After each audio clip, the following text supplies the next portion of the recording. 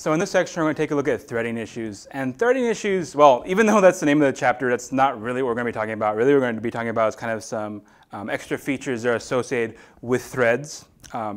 And well, one of them will kind of give us a little bit of trouble, but this isn't going to be a section about all the stuff that can go bad. I mean, there are many things that can go bad, but really we'll see those in the next chapter when we take a look at process synchronization. Right? That section is going to be about how we have different threads running at the same time, different processes running at the same time, and when they talk to one another, sometimes things can go very wrong. So we'll talk about that later. For now, we're just going to have some commentary, right, on how threads and processes work. Well, how threads work right now.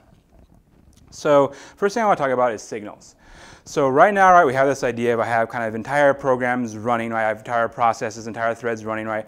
And they can maybe communicate between one another a little bit, or they have the ability, for example, right, to wait for another one to complete. Well, what we have here is basically another mechanism whereby a message can be transferred between threads or between processes. And this is going to be called a signal. This is something, right, that's very much a Linux thing. The idea is basically this. Sometimes, right, you have a thread that's running, right, or maybe you have two threads that are running. One of those threads that's running, right, maybe it's just going along, it's just doing stuff, everything is fine, right? And then that second thread suddenly finds out, oh, that first thread needs to go do something. For example, I need to shut that thread down because it's computing something that I don't really need to use anymore, right? So it doesn't make sense for me to leave that thread running.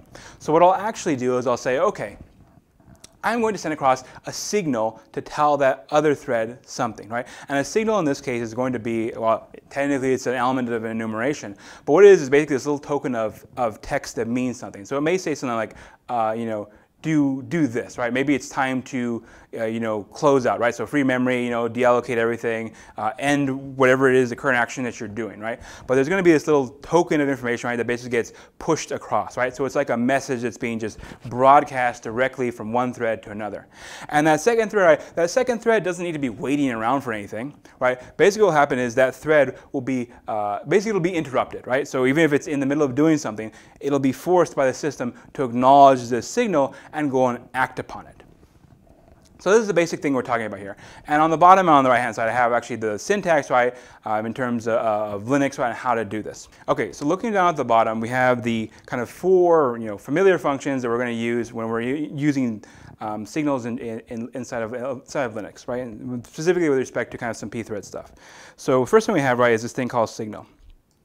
Basically what that's going to be is that in one of our threads, right, the one that basically needs to wait for something to happen, right, needs to wait for a signal. Well, what will happen is in that particular thread, what I need to do is I need to set up some sort of handler or some sort of callback, right? So what that's saying is, okay, I need to say that there is this method or function, right, that should be run whenever this signal is received, right? And the way I kind of tell my program that, right, is with this signal function, right? So a signal function takes two things. One is it takes a signal enumeration. Basically, it's saying that, okay, this is the particular signal tag, right, or signal name that's going to be watched for. And then when I get a signal from that has that tag on it, well, then I'll go ahead and execute the handler that's associated with it, right? So that's the second argument there in our signal function, right? So we have our signal number, right, the message being broadcast, and then the function to act upon, right, or the function to trigger, which is called handle.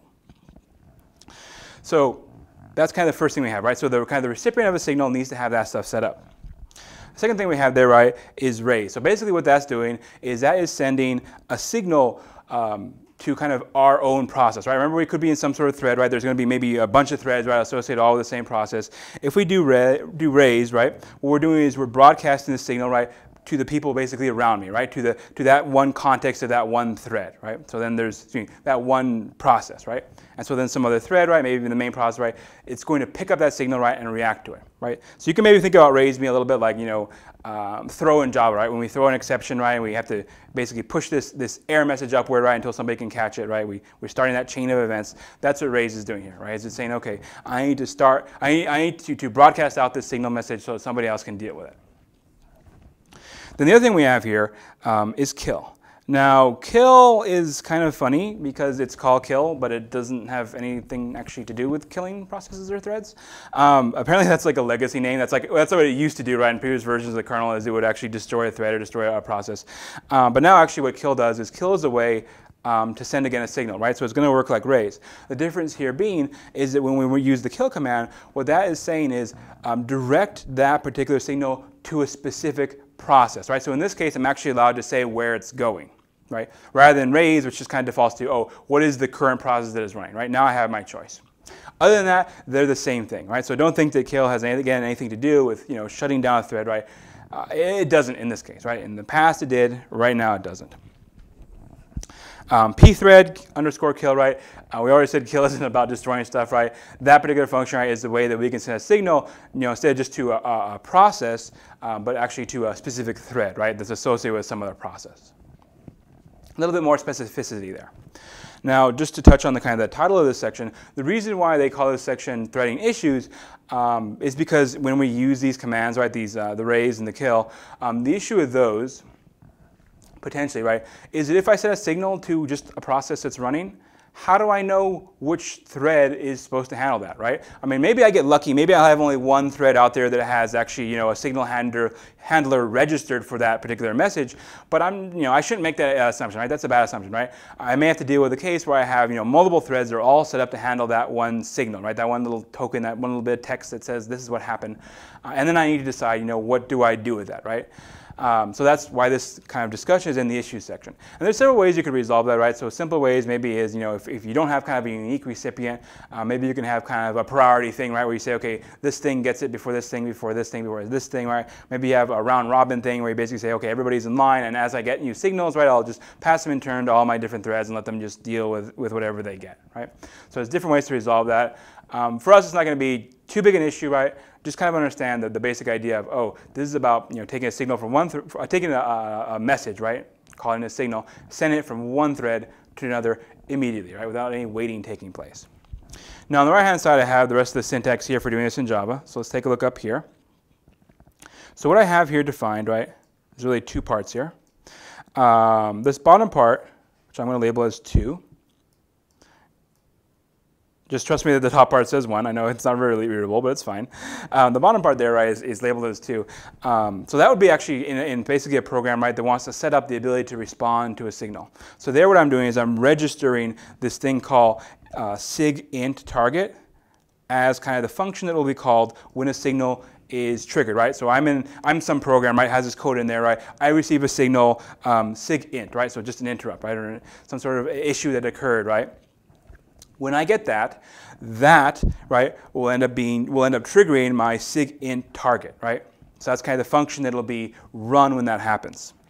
Now, up above, that's where I have SIGINT target defined, right? So I have this one function here, right? And so that function, right, normally it's just going to be, well, it's just defined, right? It's just waiting around, right? But when I get that signal, right, because I've registered that particular function as the handler, right, or as the callback for that particular signal, right, that SIGINT, then that code will run, right? So it's a little bit almost like a go-to, right? All of a sudden you're telling your program, when this happens, go to this point, right? Jump up into this function, right? Run this printf, displays that information. Okay, so then another note here, right, is that I'm a little bit restricted on the functions I can actually bind as a handler.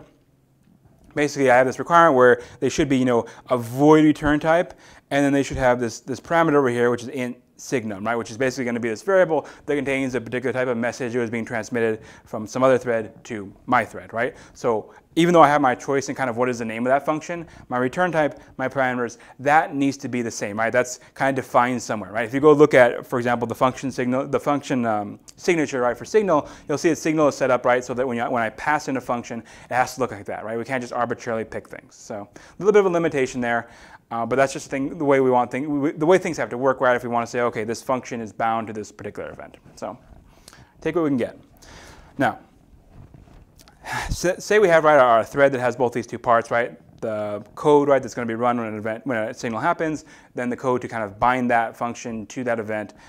That's kind of it, right, for kind of our second thread. But then our first thread, right, the thread that wants to, trigger the event, how does that look? Well, that will need to use raise, right? So that ends up looking over here. Right, so this is basically saying, okay, my thread one will do a raise, right, on our SIGINT, right? So it's going to send out that message, right, to kind of the current process. Current process will look around and say, oh, hey, this other thread, right, that one's actually set up to handle this event message, so it probably belongs to them. Send that message across, right?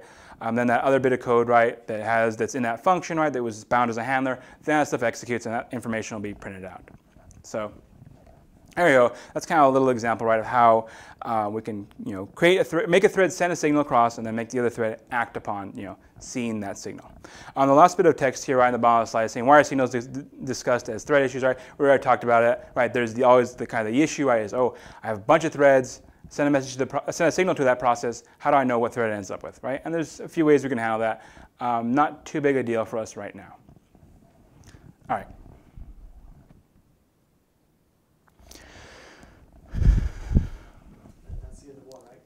I'm just changing slides here. And then there's one slide here, and then we're good.